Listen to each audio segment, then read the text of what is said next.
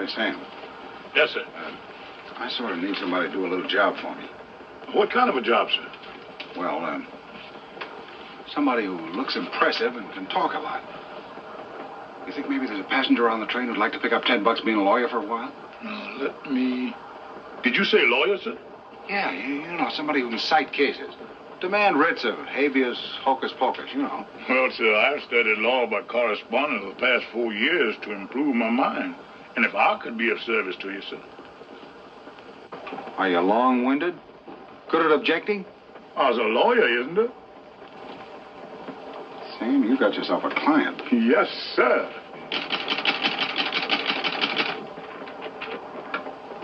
Clause 9.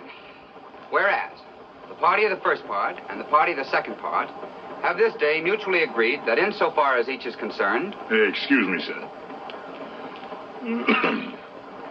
As hereinbefore provided, the aforementioned holdings, real and personal, held in fee simple and fee absolute, excluding escrow, except in cases of writ of certiorari, issued by courts of higher jurisdiction, remain ad majorem in status quo, including real properties held quid nunc majorem.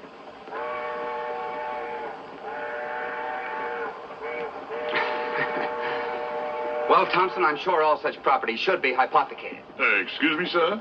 But in Indiana Supreme Court, Johnson versus Johnson, 1923, if I may cite a case in support of my contention, the ruling was versus hypothecation, completely versus. Well, Thompson, will you concede Clause 3 in this brief?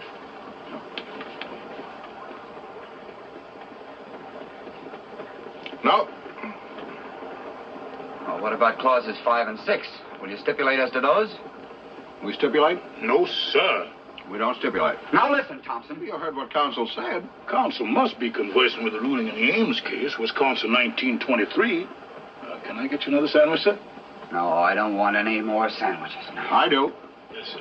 If I may suggest, with counsel's permission, it might be wise if the party of the first part and the party of the second part arbitrated this matter personally.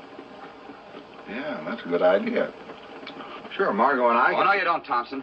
You don't see Margot unless I'm there to protect her interests. Okay. Proceed, counsel. Yes, sir. With the sandwich or the brief, sir? With the sandwich. Yes, sir.